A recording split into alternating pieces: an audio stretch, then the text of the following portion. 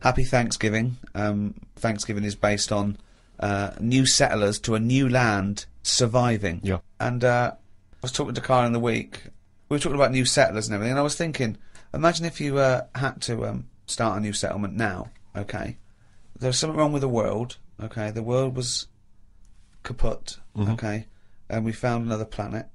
So, Carl, if you had to go to a new planet, don't worry about starting life again. They've got sort of like these breeder clones that do all that, but you can choose 6 people from this world to take to start this whole new world, okay? So you need, you know, as I say, you don't need to So worry what's about... happening here? Is this... It's going to be wiped out, okay? It's going to be wiped out, but there's enough on this spaceship for you and 5 other people, okay? And they've got them there. They've got these sort of breeder clones there, so it's going to be populated. You're going to have the workers, the drones, everything like that.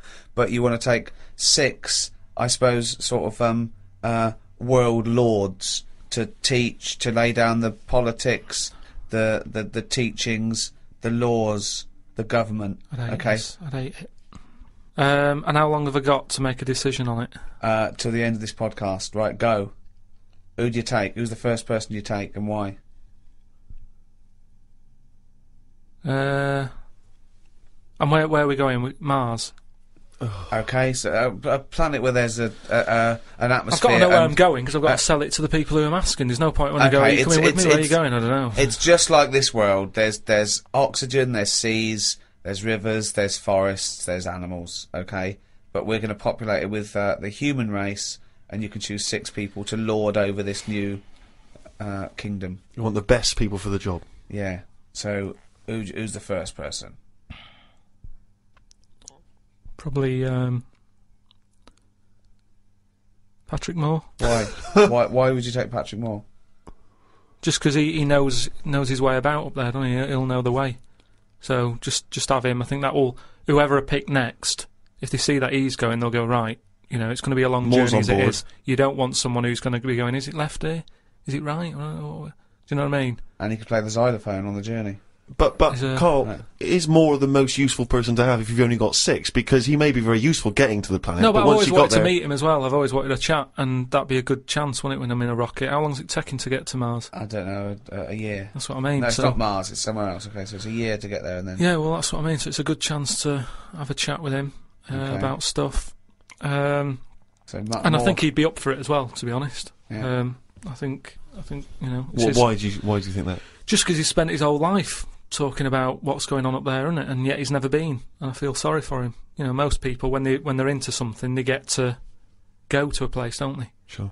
For people who don't know who Patrick Moore is, he's an 80-year-old astronomer. Yeah, that's what I mean. So let him have a bit of a good life. So Moore's on board. Yeah, Patrick Moore. He's on. Right, out 5 others. 4 others now. Jamie Oliver. Why would you take Jamie Oliver? Just food and that.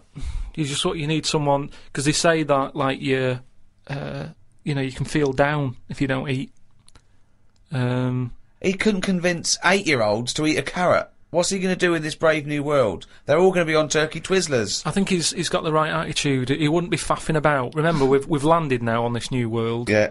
I don't know what it's like. The people who've Listen, made I love Jamie Oliver. I think he's great. Yeah. But he wouldn't be in my 5 people to start a new world. That's all I'm saying. Nor would Patrick Moore, because he knew the way. Well, what chef would you pick? I wouldn't pick a chef. Why would I pick a chef? Because you want someone who's going to, like I say, food's important. When you're low, there's nothing better. If you're a bit fed up, there's nothing better than having a good... But Carl, I don't think you've quite grasped that these people have to start civilization again. They have to be wise people who can make the laws. Yeah, and before you do all that, you need a good meal.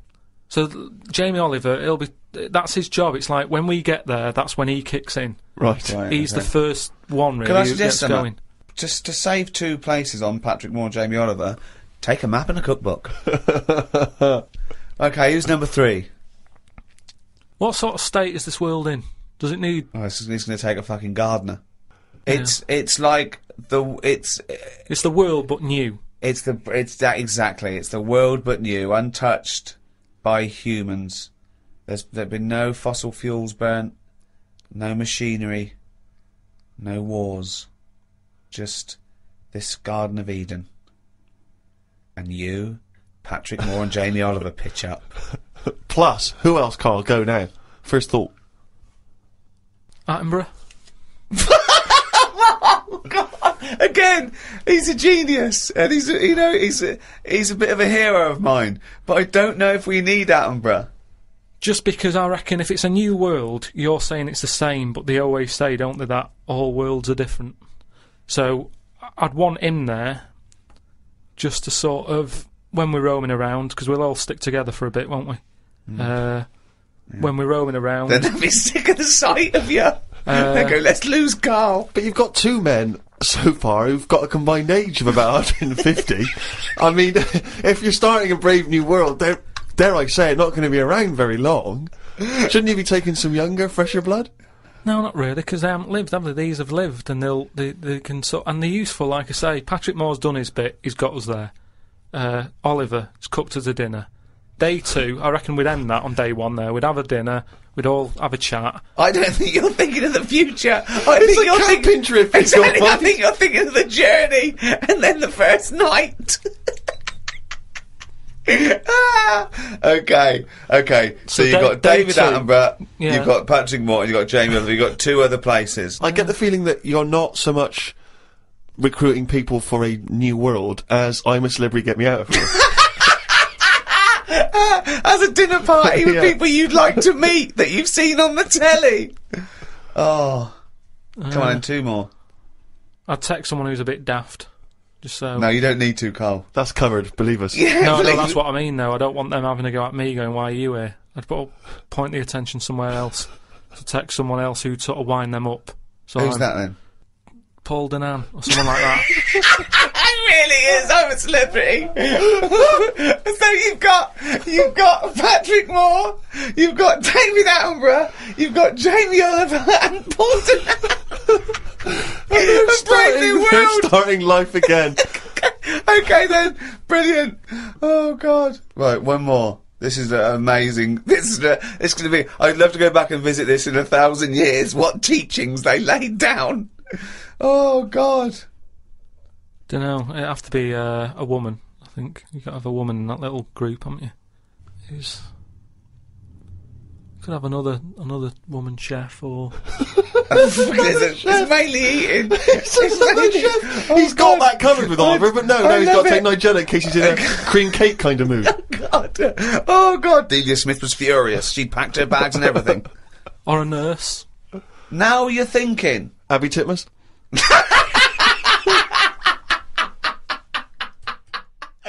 Carl, I know you like to be kept abreast of all the latest breaking science news. Did you read recently about the blind mice that they have been able to make see again? And hopefully they're whatever they did, which allowed these mice to be able to see again, they're hoping to be able to do with humans in maybe about 10 years' time. Or at least begin tests in 10 years' time, which is pretty impressive, isn't it? How many of these mice did they experiment on? 3, probably. Right. They were. It wasn't taking place in a farmhouse, was it at all? I didn't read the intricacies of the. Did they have tails? Did they still have their tails? The 3 blind mice. Because I don't know. Again, I'm not sure. Okay. Well, what's your concern? Well, I think I know what happened there. Really? Yeah, I think the farmer's wife probably got annoyed at them running after her. Right. But how could they run after her? Because they're blind. I don't know. I think they used a sense of smell and hearing. They could hear her clogs, and they followed the sound of the big fat clogs. Right. But they got their comeuppance.